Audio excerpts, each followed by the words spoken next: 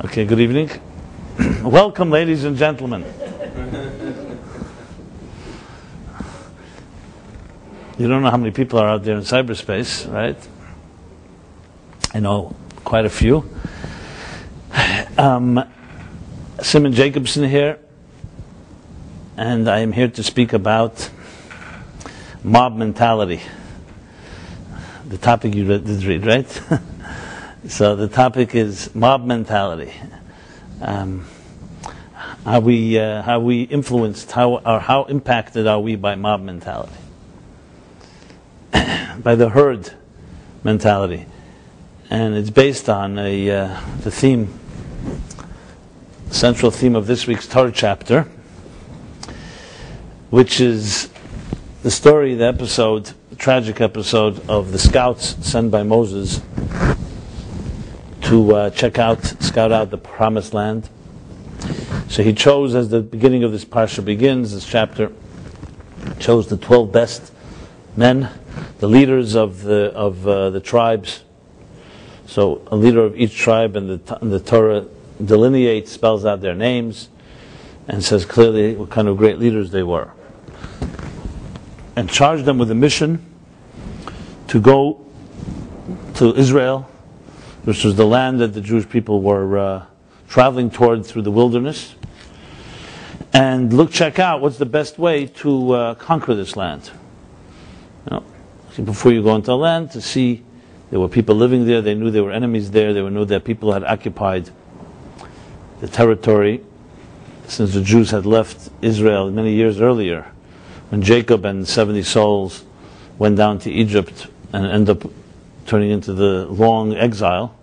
So hundreds of years have passed since then.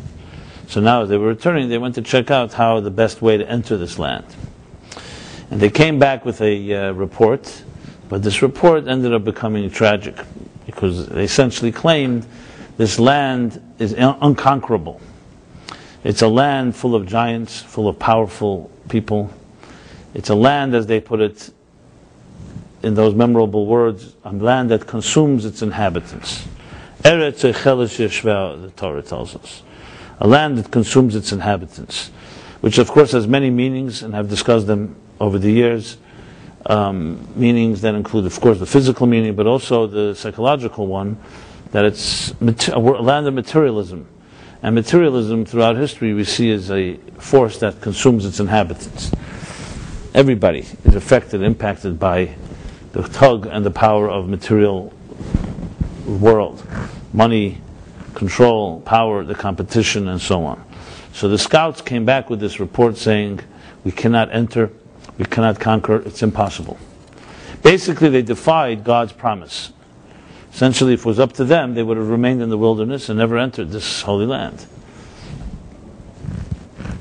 Except two people, two of the 12, Caleb and Joshua, Caleb and Joshua, they stood up and said, no, God promised us this land, it's a good land, it's a beautiful land, a very good land, they said, and we could conquer it, and we go with the promises, and with faith and trust, we'll be able to overcome any challenge.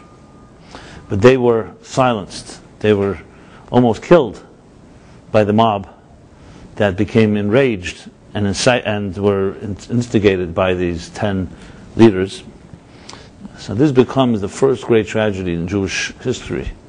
On Tisha B'Av, the Torah tells us this all happened on the saddest day of the year. Actually, this was the saddest day. This is why it became the saddest day of the year. That Tisha B'Av, and God said, you cried for slandering the land that I promised you. Now this will be a day that you will cry for generations to come. And as a result of their great mutiny, every one of the people that left Egypt, with all the miracles, every one of them, down to except Caleb and Yeshua, everyone died in the wilderness. God basically gave them their self-fulfilling prophecy. Since they said they don't want to go into the promised land, God said, okay, so you won't.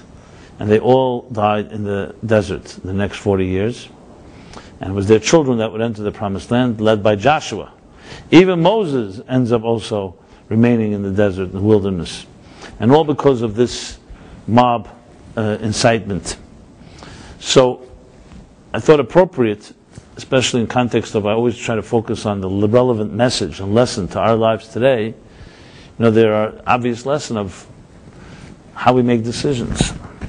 So I thought appropriate to talk about this idea of the herd mentality, where asking the blunt questions that are always difficult to really address, which is, where do you stand if the mob is going one direction and you, even if your conscience tells you it's wrong, what would you do?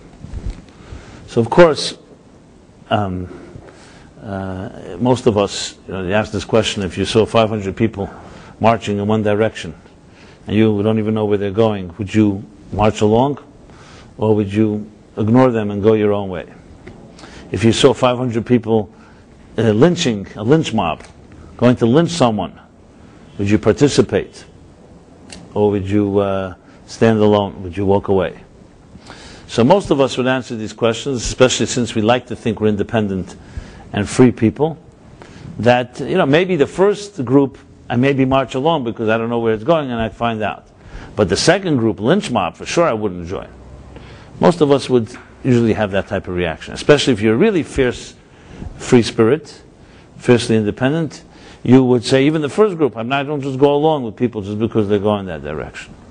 Well, then one has to wonder, what about all those stories we hear about very good people and ethical people suddenly caught in a situation like stuck on a mountain in a avalanche, in a blizzard, don't have any food, and you see very good people suddenly turning on the weakest in their group, even resorting to, I don't even want to say it, cannibalism. It's not one incident, you find it more than one.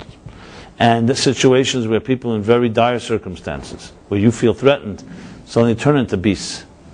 And yes, we'll turn into a mob. You all read The Lord of the Flies with the children, a group of children not considered to be innocent, pure. There's a certain power of a mob that affects people. So yes, maybe in regular circumstances you're not just joining a lynch mob, but if it's a little irregular, what would you do? We'll take surveys at the end.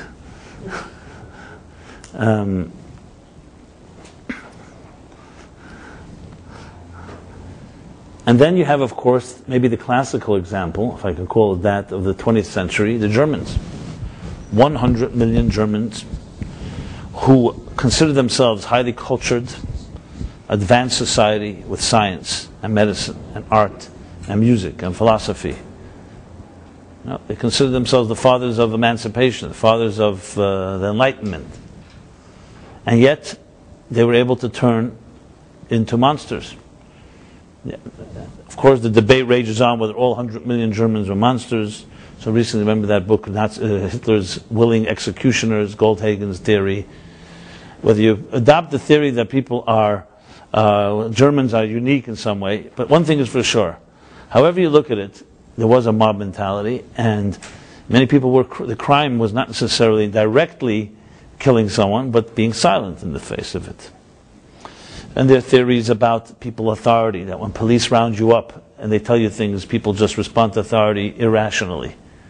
So if cops would round up 100 people, some statistics say those 100 people, they say shoot, here these 10 criminals or prisoners, people have this blind adherence to authority. I'm not going into the psychological elements of it, or actually the psychological elements is what I do want to go to. I'm not going into whether people are guilty or not. There's no question we don't accept Eichmann's defense of, I just listened to authority, and therefore basically everybody was just listening to authority, so the only one responsible was the guy, Hitler himself, which of course is ridiculous because you can't do it yourself. But it's a study that perhaps till the end of days will continue to haunt us, of how perfectly fine human beings turned on their own neighbors simply because they were Jewish, or they were gypsies, or they were homosexuals, or whatever it was that they decided to stigmatize. So to just say that, hey, I wouldn't become part of the herd mentality is very nice. None of us would like to become, but history shows, and history is witness to people very much stooping to a very low common denominator. That's on a very extreme sense. And let's talk on a more subtle sense. We live in a society where there's constant pressure on us. How would you be if you saw in your own office, your workplace, where the whole office turns on one person? Would you have the courage and the guts to stand up and defend that person if you knew it was, baseless? Or you'd just be quiet? Because your job may be on the line. You want to be accepted by everybody. How many people do you know would just get up there? Yes, it's like we all would like to get the medal for it, but I'm talking about when it's uncomfortable. And how many people have compromised their ideals by becoming capable of backstabbing even best friends when you climb the ladder of success. Again, nobody wants to talk about these things, and nobody says it's always everyone else. Nobody ever will acknowledge that I really was there, which just shows you how much denial there is around this. So these are tough questions, and they're usually not asked, definitely not of ourselves. And then, of course, just to add to the equation, to make the case, you see the effects, the subliminal or direct overt effects of advertising, marketing. We live in a world of all these, the impact of mass culture, of mass of media, that affects all people. What you watch, how you dress, even mannerisms, behavior, and so on. So you have to wonder, where is that, if there is, and if there is, and where is that free spirit? If you really find somebody that stands up like that and is able to just say something that's completely different than everyone else. And when someone does, we consider them, we herald them, and hail them as leaders. So clearly, this does touch a nerve. This whole story here with the scouts, where a group of 10 people who were leaders and perceived as such and were respected as such. Rashi even says that when Moses sent them, in that moment they were actually kosher, which means they were holy, and they were kosher, meaning here not kosher for Passover or kosher for kosher meat, meaning that they were kosher in the sense that they were pure and their intentions were pure. They were not criminal. They were not malicious. By the way, if you want, you can see me. There's a lot of seats, or if you insist on not seeing, it's all right. I'm just telling you there are options in life. Yeah. So the question here, you see right here, a case study of 10 leaders. They come back. The Jewish people were expecting to hear a good report, or they were at least expecting to hear what these scouts would come back with, a way of entering the promised land. And when they together, 10 of them, it wasn't one of them, all came together and all slandered the Holy Land, the Promised Land, and to the extent where they incited the people to not want to enter, you see what kind of effect they had. So even though Kalev and Yeshua were these lone two rangers who were different, and we'll talk about that, what made them different, why didn't they go along, what was the secret? But here you have maybe the first documented case study of mob mentality, herd mentality, where all the promises that they had heard, what they'd witnessed, remember they had witnessed the miracles of leaving Egypt. You could have been a skeptic 210 years, generations in exile. It's one thing. But once they were redeemed from there, and they saw the parting of the sea, and they saw different miracles that took place, Sinai, and still 10 people could come and incite them all, there you see how distorted all of us can become when there's a certain type of mob or herd type of mass mentality. And these were, as I said, these were evolved people. They're called a Dardeya, a generation of knowledgeable people. They were not small people. They were great sages among them, leaders, and so on. So 2 individuals among millions were the only ones that stood up and challenged. And they, as I said, were rewarded. They were the only 2 that ended up entering the Promised Land. So I think this is a great springboard, an opportunity to define and to figure out what it is about us all, and how can we find that type of strength and fortitude to really be yourself. Now, this is a little tough subject, as I said before, more than a little tough, because most people simply will not acknowledge that they're not free and independent spirits. Most people think that they are not part of a herd or a mob. That's how it is. So then you get back to the problem of half the cure of a disease is knowing it. If you're in denial, and you're not even capable of acknowledging that you may be one of those type of people, you're definitely never going to free yourself from it. So the Torah, in its classic way, does not mince words, and talks about even these great men. You could think, why would the Torah tell us thousands of years later? Why do we need to know how they slandered the land. Why do we need to slander them in a way? Lashon hara about them, even though they did something wrong. Because it's coming to tell you that nobody is immune to mob mentality. There's no such thing. Everybody is affected by it. Even the 10 great leaders, these giants who were the leaders, the Nisim, the leaders of their tribes, which means they were literally the leader, the greatest, most spiritual, advanced individual among thousands and hundreds of thousands of people. They too fell into this trap. And of course it became, once not only one person slandered it, not only one person, it was 10 of them, it becomes a group. And once there's a group, there's a certain type of reinforcement, the vicious cycle of self-reinforcement that any mob contains. Like you start saying, well, if so many people are saying it, how could it be wrong? You know? Which so much affects many axioms and many truths, so-called truths that we embrace, where we simply accept it because everyone's saying it. The New York Times says it. How could it not be true? If so many people have accepted it, it must be true. Now, I'm not denying the fact that, yes, when a lot of people have reviewed something, it usually gives you a test of so-called different, but who says all these people reviewed it? Maybe everyone's saying the same thing. Everyone's looking around and looking at everyone else. The blind leading the blind, and new standards are being created, and then you start wondering who really initiated this. How did this become a reality? Look, millions and millions of people drink Coca-Cola. How many people would say this is some type of divine absolute truth that you have to drink Coke? And that's a simple innocuous, almost superfluous example. How many more deeper truths, so-called truths, that we just accept to be reality? So don't ever underestimate the power of marketing. So all you have to do is see how enraged and how passionate sports fans become over something that has absolutely no significance in the real world.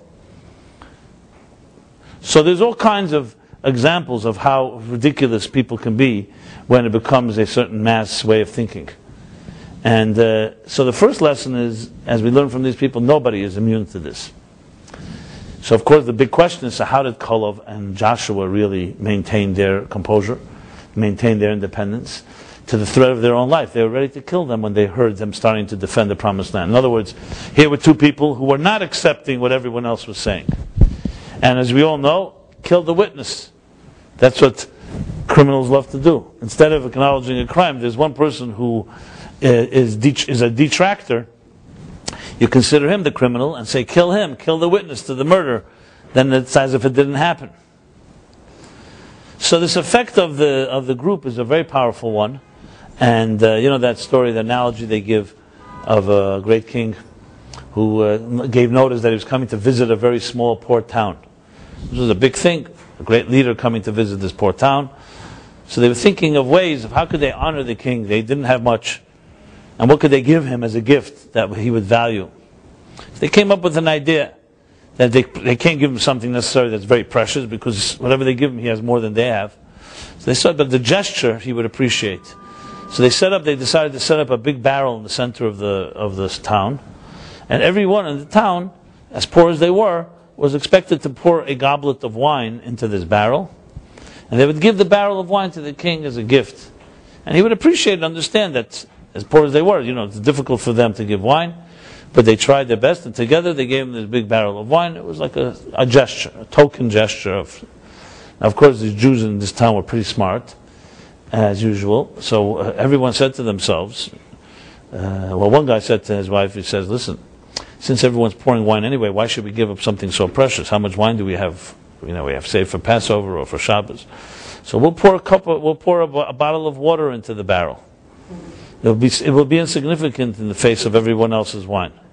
Now, of course, every family thought of the same brilliant innovation. So yes, the great king came and he got himself a barrel of water.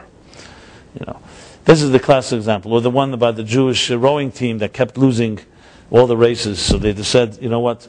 They said, go figure out how the non-Jews do it. They keep winning these races, these rowing races. So they send a Jewish spy, a scout, to check out some of these Ivy League university rowing teams. And he comes back with a big secret. He says, listen, I got the secret. They have one guy yelling and everybody else is rowing. Which means by the Jews it was the other way around. Everybody was yelling and one guy was rowing.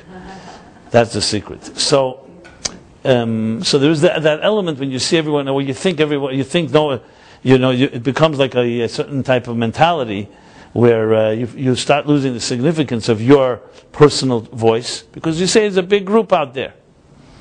They tell the guy that's walking along the beach and he's throwing clams back into the water, to keep them alive. When they get grounded on the beach, they die.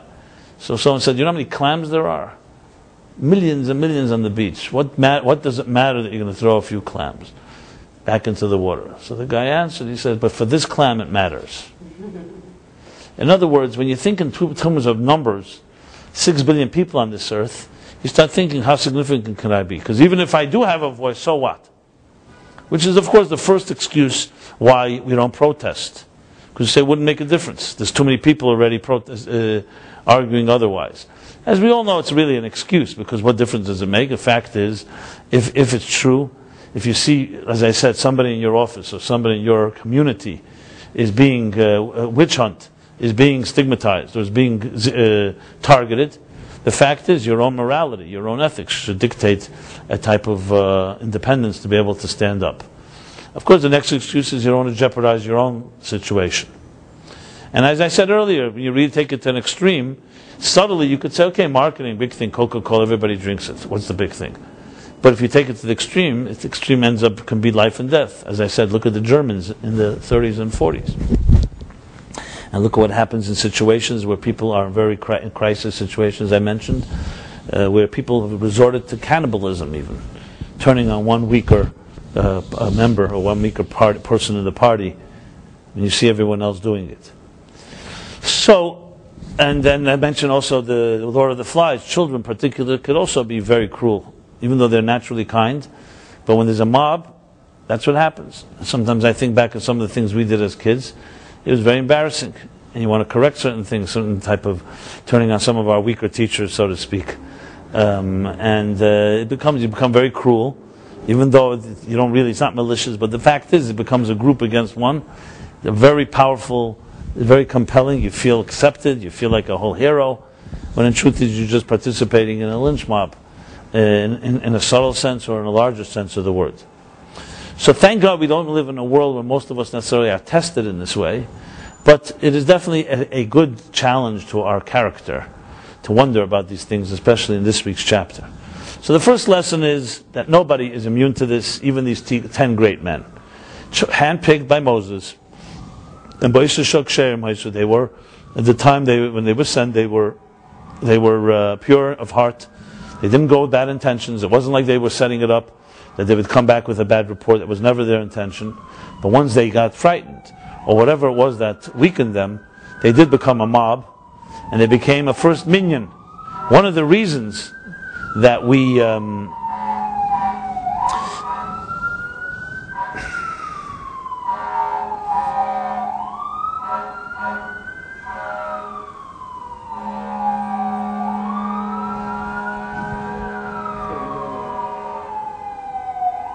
I hope they're not coming here.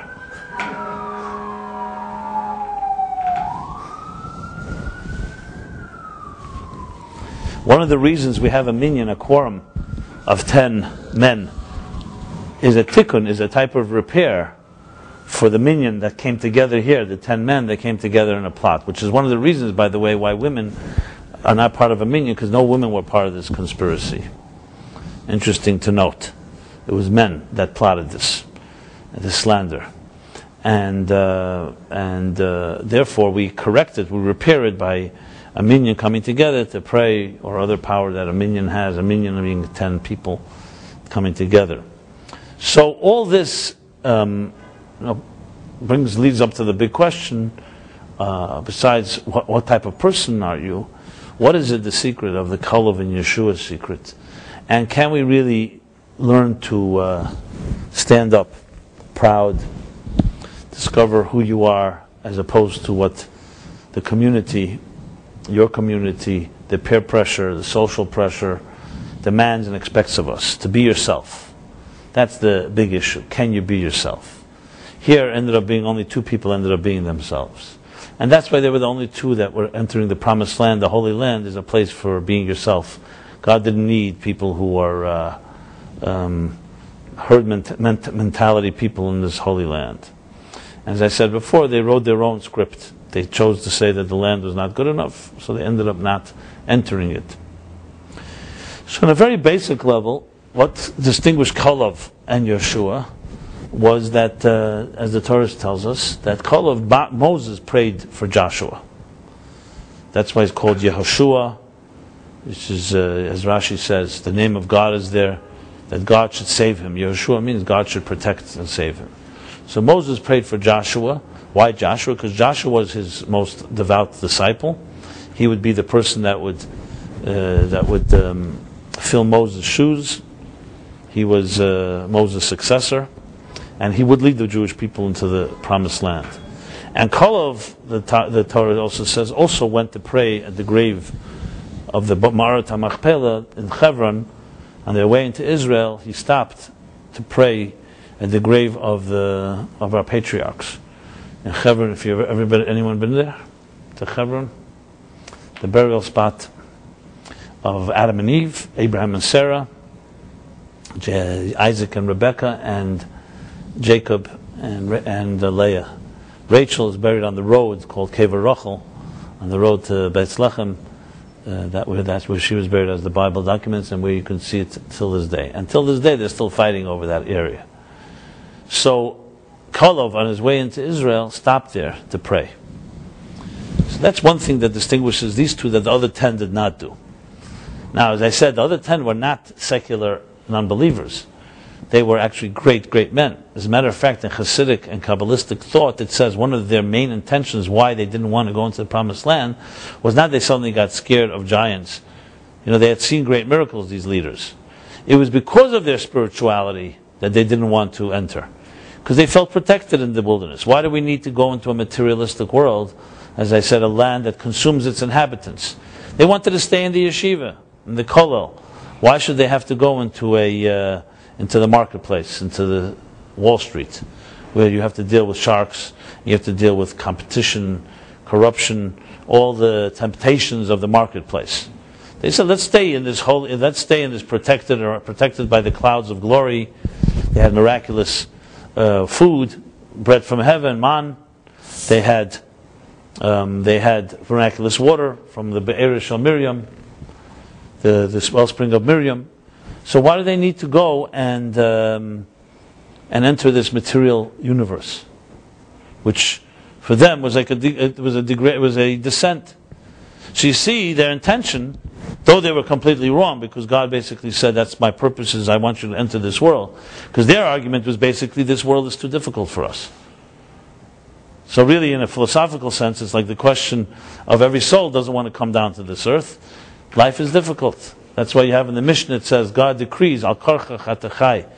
God compels us to enter into this world.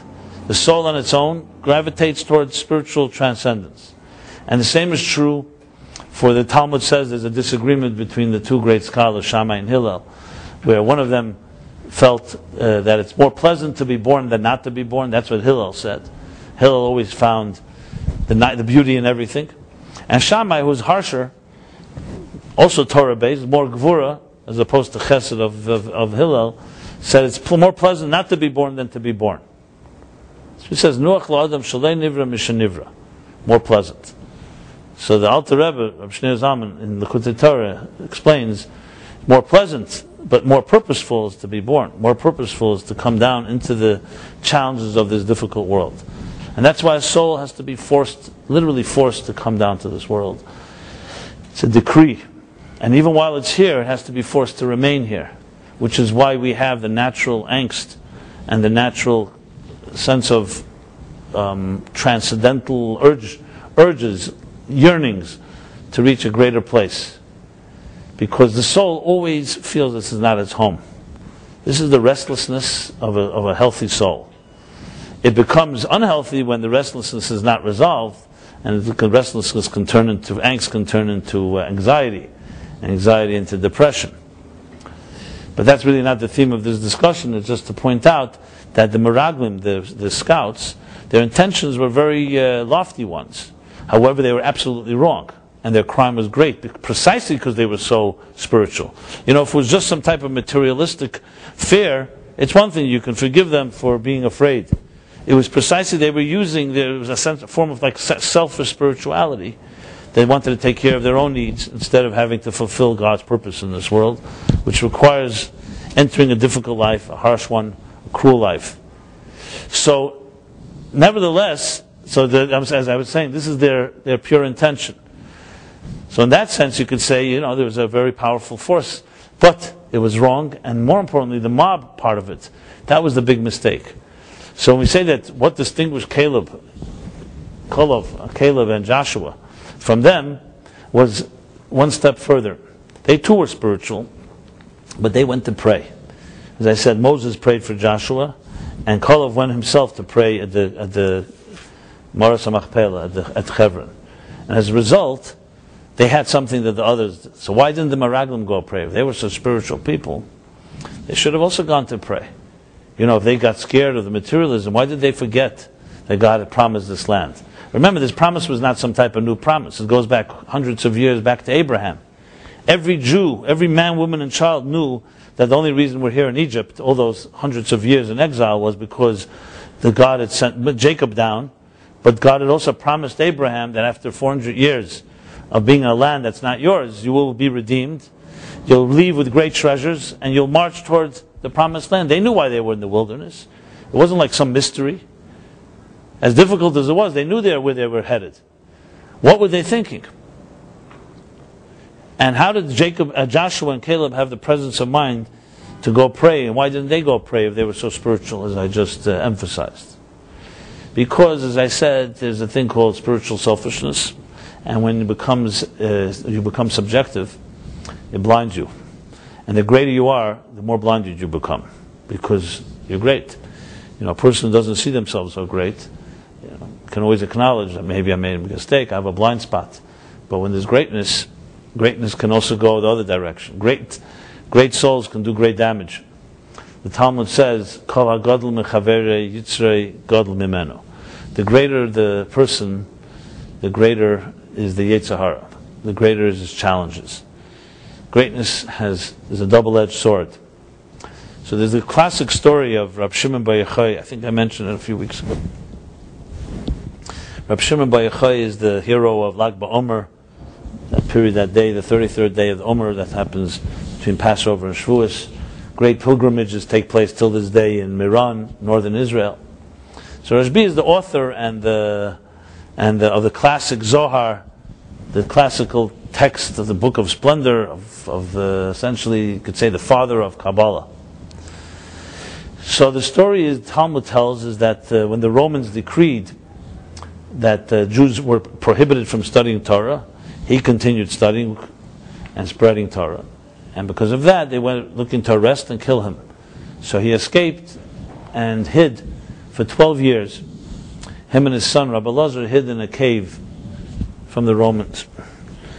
And there's a whole series of stories of how they survived. And obviously you can imagine they reached great spiritual heights those years, studying, praying, connecting, completely separate from all civilization. So 12 long years. Then finally word came that the Roman emperor had died, the decree had been abolished, and now they were able to come back to civilization. So here's the story, interesting episode. The Rashbi had become so pure those years, so refined, that it says whatever he looked at as he returned back home, when he saw people, their involvement in the pettiness, in their superficial and stupid little lives, he was, as I said, so enlightened that whatever he looked at, the Talmud says, began to burn. Whether it was physical or metaphorical, but the idea was his spiritual eyes literally burned up everything around. So God says to him, no, that's not my purpose. That's not why you spend 12 years in a cave, being protected and hiding. You go back for one more year, a 13th year, bar mitzvah year.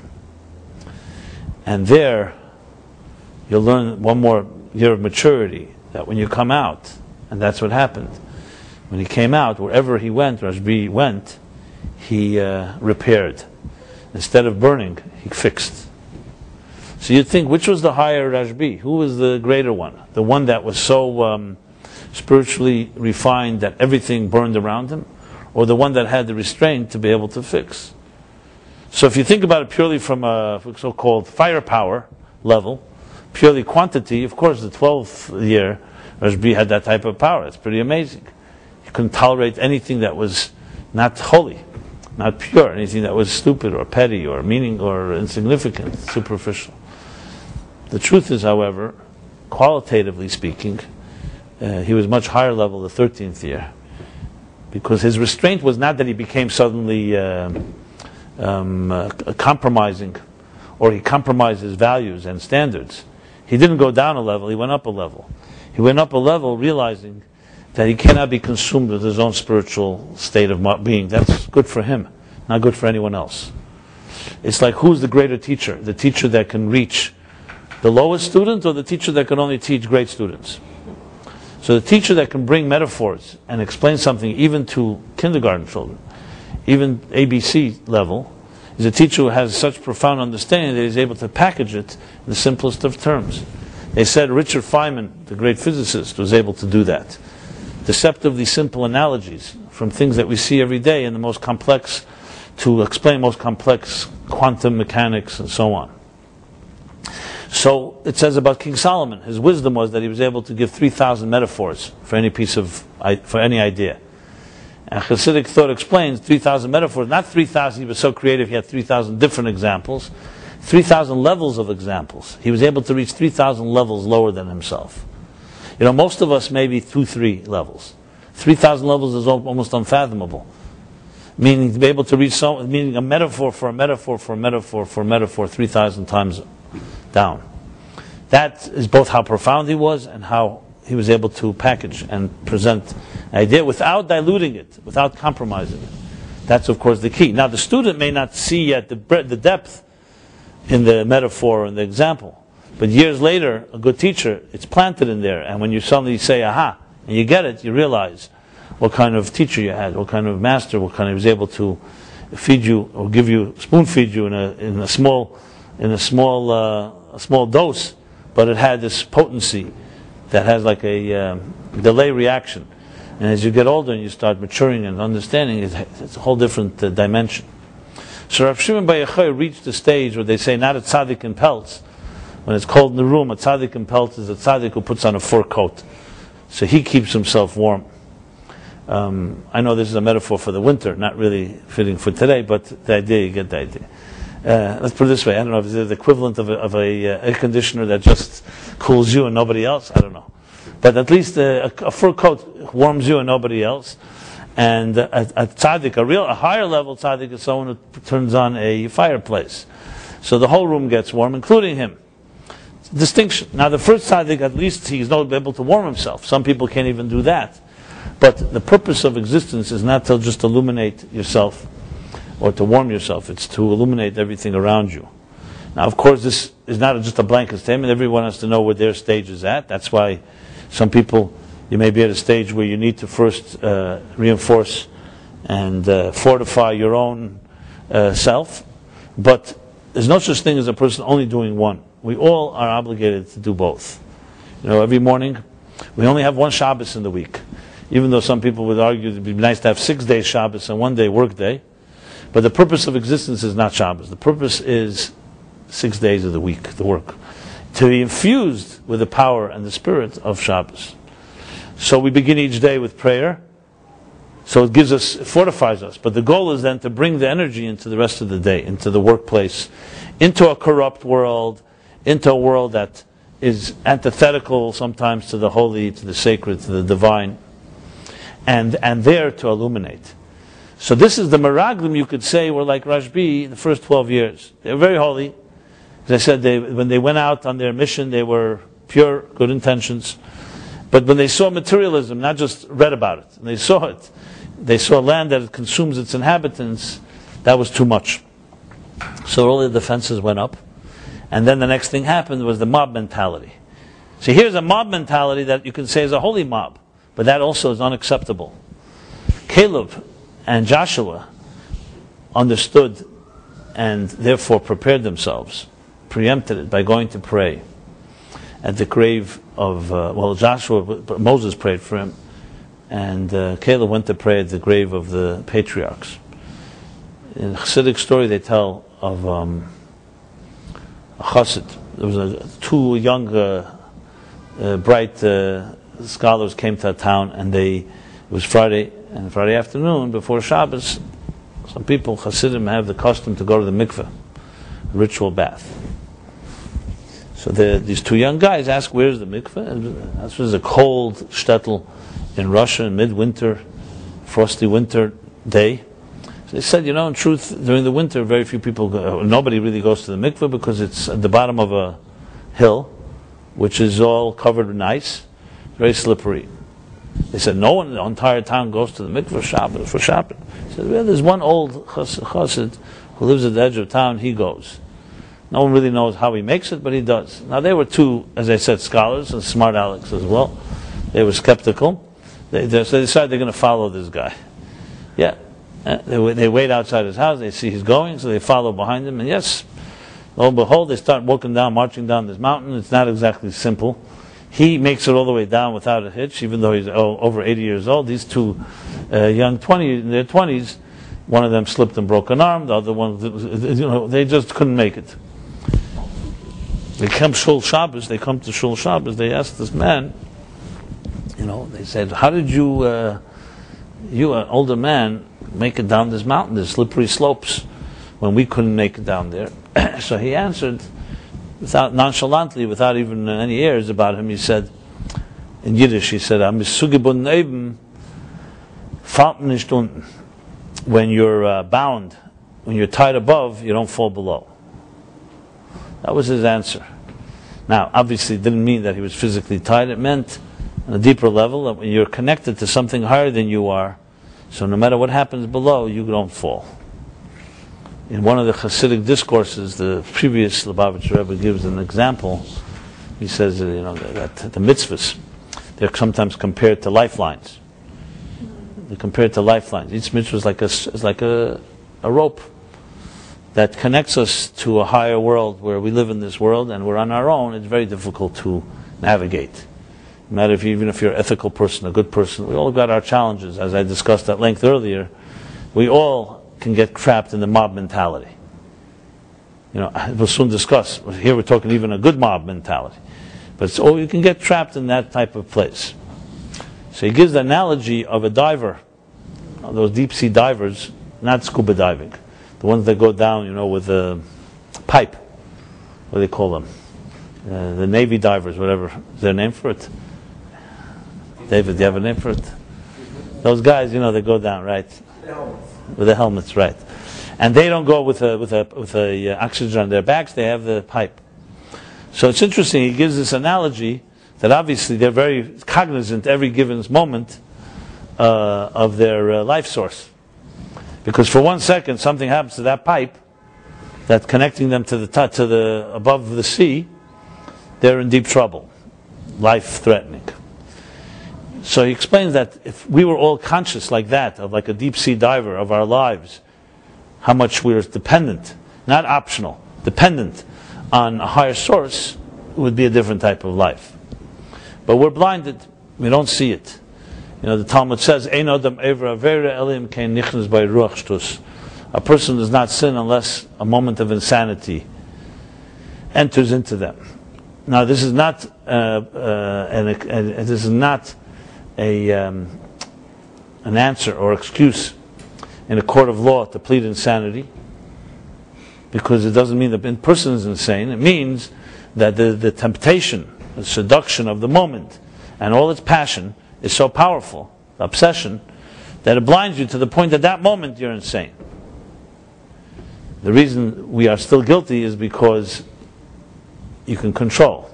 You don't have to allow yourself to go there, as powerful as it is. But that's the power of a moment. And we all know from ourselves, when you get consumed with something, as much as irrational as it is, And even knowing at the moment that you may regret it later, even knowing at the moment that it's all instant gratification, you still make the mistake. In Tanya he says that we all have the two voices inside of us that are at war with each other. The voice of the divine, the voice of the animal soul. And he says that the divine soul rests in the mind, so it has the element of reflective abilities, self-control. Mind over matter, moich shalta lev, the mind ruling the heart. As Lawrence Taylor famously said when he was playing, he used to play Quiet Hurt as a linebacker for the Giants. So I asked him, how do you play Hurt? So he says, mind over matter. When you don't mind, it doesn't matter. Tanya obviously has a different take on the mind over matter, which is more simply self-control. And he says there, so therefore, we have natural self-control. So even though we have a voice inside of us that's impulsive, that comes from the heart, and it's emotional drive, but we have the power to counter that with reflecting and self-control. Then he goes on and says that there's two judges inside of each of us, the divine soul and the animal one. And then the God serves as the third judge, and the third judge who in other words, who creates the majority, consensus, always will side with the divine soul, so you'll have two against one. That's what he says in Tanya. And the obvious question that everyone asks is, so why, if that's the case, it's two against one, why is it that we're constantly listening to the other voice, the minority? And the answer, or one of the answer that I prefer, is because you don't remember they call the kangaroo courts, or I guess in the times of the Soviet Union there was also a court of law. The only thing was there was only a prosecutor. There was no defense. So you had a prosecutor, and you had a whole bunch of series of allegations, and then you had to confess. That was the only option you had. Either you confess or you get killed. And if you confess, you also got killed. So that was what's called of course, a court of law. Now imagine the same thing here. This is the power. When you have an impulse to do something, you don't allow the defense attorney, your mind, to come and say, you know what, give me equal time to present you an equal case the other way around. Think the last time that you made a mistake. Did you really give equal time to another voice to wonder? Most mistakes are done impulsively. They're so powerful that you don't give any time. You don't think about it. Someone insults you. Someone says something to you. Something happens. You see something. You're tempted. You're seduced. Whatever it is. If you would just take 5 minutes, 10 minutes, overnight, think about it, it will always abate. It will always weaken.